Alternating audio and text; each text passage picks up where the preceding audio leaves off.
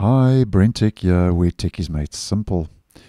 So back in May, I let you know that Windows 11 24H2, which is this year's annual feature update, could enable BitLocker encryption by default, including Windows 11 Home.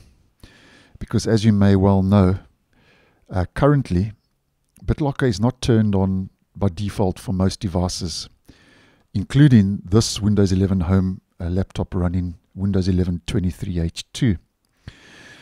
Now, just to let you know now that it does seem that BitLocker is going to be turned on during the reinstallation of Windows 11 24H2, whether you like it or not. And this is going to take place when you do a clean install of Windows 11 24H2. That's when BitLocker encryption will be enabled in the background. And that will not just be on Windows 11 Pro, but also on Windows 11 Home, which means then that all your hard drives or SSDs that are currently installed on that device will then be encrypted using BitLocker encryption. Now, something to take note of is that if you are updating, as an example, from Windows 11 23H2 to Windows 11 24H2 using Windows Update, this will not affect devices that are upgrading to version 24H2 using Windows Update. So just take note of that. It's only during a fresh, clean install of 24H2, as an example, using an ISO image file as a simple example. Now, something else to be aware of, as I've mentioned, is that version 24H2 is most probably going to become generally available to the public in late September of this year, 2024, where Microsoft then will enable the BitLocker encryption by default. And as you may well know, what BitLocker basically does at the end of the day is it helps secure your device by encrypting the drives on that device. And then also you can then save the recovery key, and it will save the recovery key to your Microsoft account. Now, just another thing just to kind of make you aware of is that while the automatic encryption starts during setup, it's only going to be fully activated after you sign in with a Microsoft account.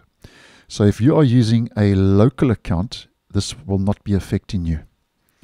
So only Microsoft account users will have this turned on by default during a clean installation of Windows 11 24H2, which means then you will have the option to bypass the automatic BitLocker device encryption by choosing to use a local account, if you don't have one already, instead of a Microsoft account during the initial setup of a clean installation of 24H2.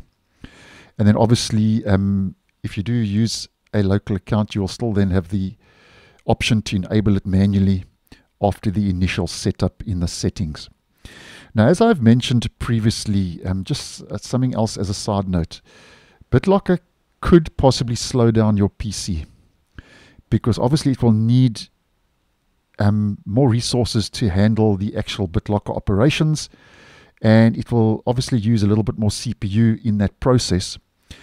And my reason for saying that is because I posted a video about 9 months or so ago, which I'll leave linked down below and in the end screen as well, that BitLocker could slow down SSDs, which I have installed on this device, on Windows 11 up to 45%. And I showed you how to check and actually disable BitLocker if it was enabled on your device. So go check that video out if you want more information. But just putting it out there now, it seems that the writing is on the board, like it or not, that the BitLocker device encryption is going to be turned on by default during a clean reinstallation of Windows 11 24H2. So thanks for watching, and I'll see you in the next one.